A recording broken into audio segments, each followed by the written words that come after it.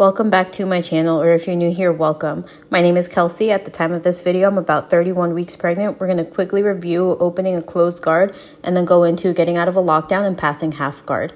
If you're not subscribed already, please go ahead and subscribe. And if you have any suggestions or questions, please leave a comment below. I would really appreciate it. We reviewed a couple guard openings. This first one, you take both hands, grab the lapels, and frame into the armpits.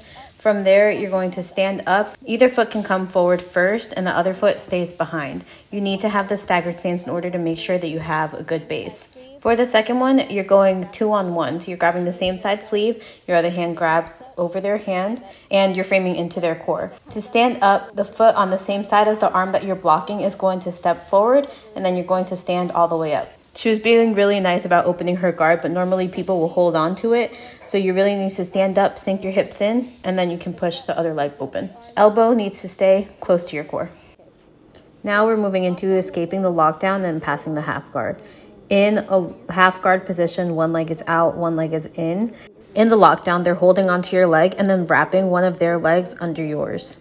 This can make it pretty difficult for the person on top to move unless you address the lockdown first. What they'll do is they'll stretch you out, and a lot of times the person on top will try to stabilize and get a good crossface and underhook, but when you're being stretched out, you can start to feel off balance.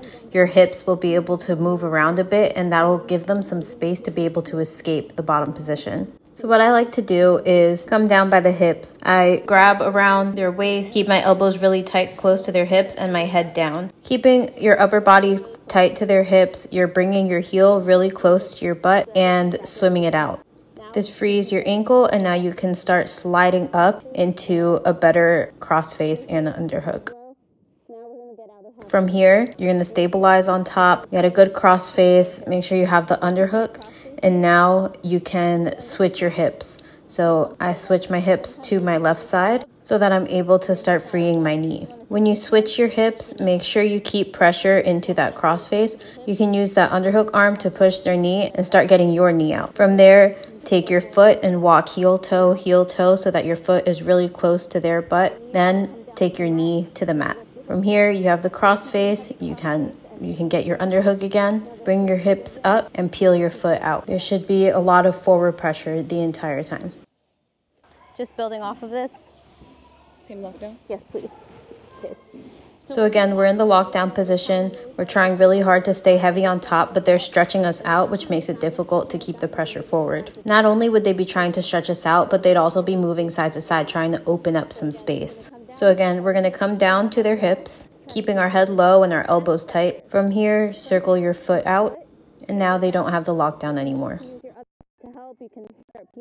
Start climbing up to get control of the upper body with a good crossface and an underhook. This will kind of turn into a preference thing where you can go crossface and underhook, or you can go double under their arms.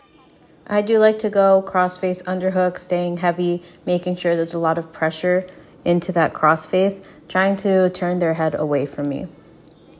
A good crossface should almost feel like a choke. Crossface, for a strong crossface, you really want your shoulder into their chin.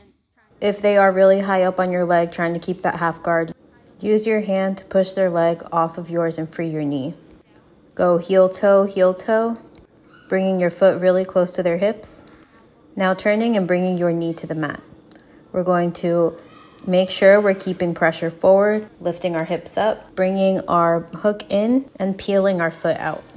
Another option we have from here, starting from the same position, you still need to get your knee out, walk your foot up, and try to get your knee to the mat.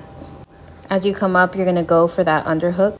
You can take your crossface arm out and go for the underhook on the other side. So you'll have a double underhook here. Now you're under both of their arms. They don't have very strong frames. Take your head to the other side, lift your hips up, and slide your knee to the same side as your head. Slide your hips all the way through. You can use your outside leg to help you peel that foot out if they're really holding onto your ankle as well. So again, they have the lockdown. You're feeling off balance on top, so you come down to their hips. Trying to immobilize their hips so that you're not off balance and they don't have space to recover their guard. Undo the lockdown and start climbing up their core to get a good crossface and underhook. Turn your hips and make sure you're keeping pressure forward. You don't want to fall backwards and let them come on top. Push their leg down to free your knee. Now with the double unders, You can do both the peel to mount, or you can switch over to the cross knee pass. When finishing the cross knee pass, make sure you walk your hips back before you square up to the mat. This way, their hips are facing away from you and they can't recover their guard.